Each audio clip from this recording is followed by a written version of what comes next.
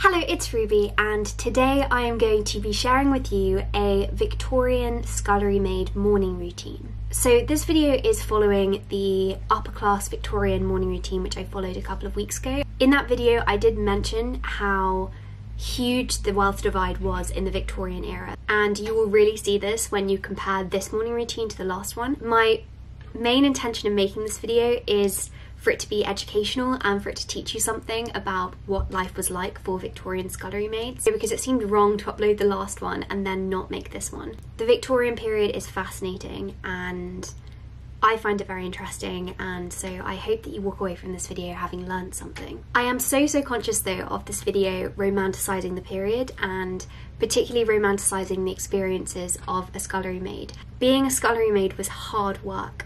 They would work the hardest in the house, sometimes as young as 9 or 10, and they would also work for very little, so the salary was about £5 to £9 a year, which is hardly anything. Actually, in Mrs. Beeton's 1861, the Book of Household Management, the scullery maid was the only servant in the house that the writer expresses some degree of empathy towards. She says that she is perhaps the only one of her class deserving of commiseration. Her life is a solitary one, and in some places her work is never done. So really just bear that in mind whilst watching this. I'm not intending to glamorise the experience of a scullery maid, and yeah, I just hope that this video can teach you something. A Victorian scullery maid would usually wake up at about 6 AM, but it could be as early as 5 in the morning. A scullery maid would usually sleep in the attic, usually sharing the room with the kitchen maid, and it was also not uncommon for the scullery maid and the kitchen maid to even share a single bed. If you lived in the textiles district, you might have had a rag rug for when you got out of bed, but if not, you would have been stepping onto very cold ground. So the room would have been very cold when they woke up. Windows were always left open to prevent the spread of disease, because as Dr. Henry Chavez said, it was like inhaling poison to sleep in a room where the window was closed. And so even in the dead of winter, in the drafty attic, the windows would be left open. She would have washed using a wash basin and jug, and the water would likely have been left overnight in the bedroom. Whilst upper and middle class people could have used warm water, she would have had to use cold water and would not have been able to access soap as well. Over the course of the period, soap did become more accessible and much cheaper, with soap brands like Pears. At the beginning of the century, it was too expensive for normal people to buy.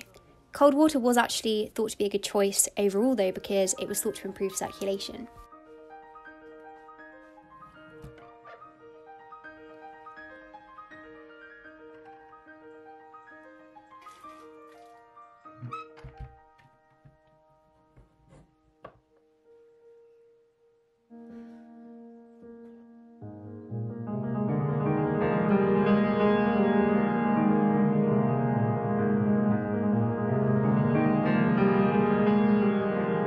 Scullery maids would usually be issued with 2 aprons so that one could be clean and they could wash them in between.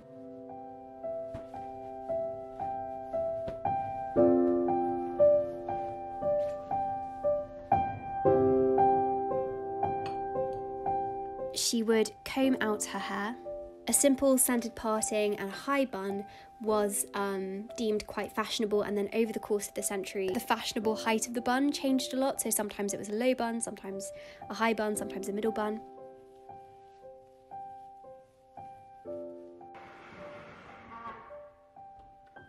So then it's time to go downstairs and get started with chores for the day. This would usually be like 5:30 to 6:30.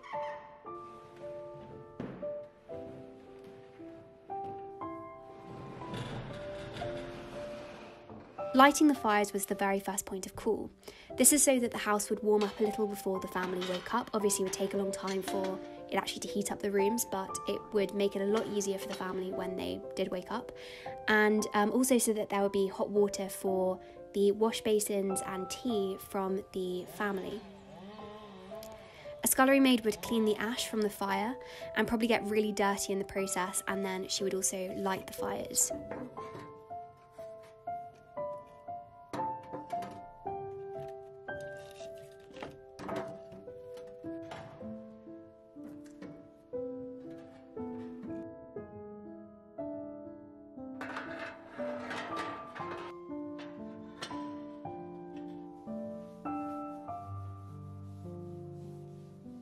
She was also responsible for cleaning the kitchen in the morning, so she'd wipe down all the surfaces, she would mop. This was often before many of the servants were downstairs. As I said, the scullery maid was hugely overworked and often started work earlier than the other servants in the house.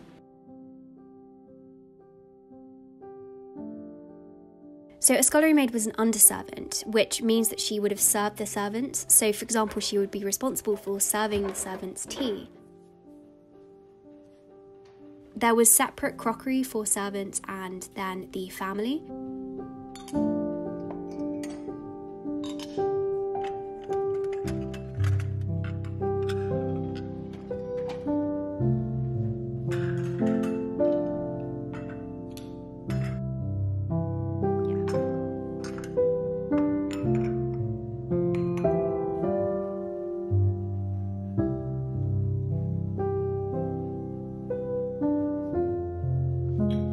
The century before, green tea had been the most popular, but black tea was by far the most popular tea in the Victorian period.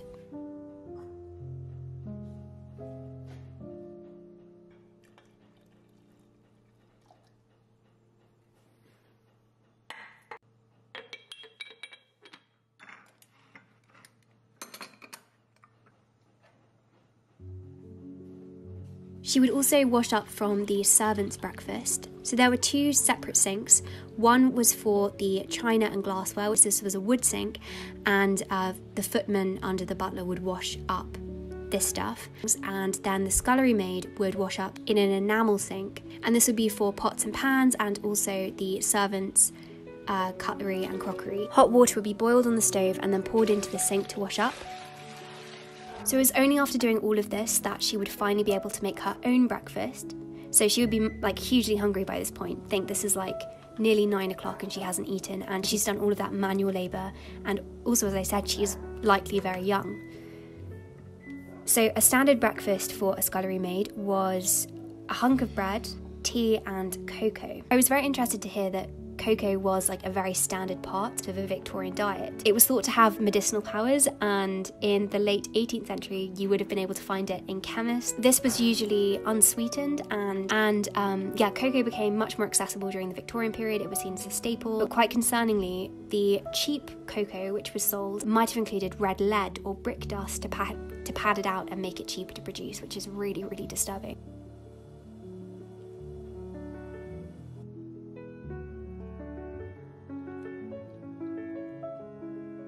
So then after breakfast, it would be time for morning prayer, where everybody in the house, all of the servants and the family would gather together for morning prayers and Bible study.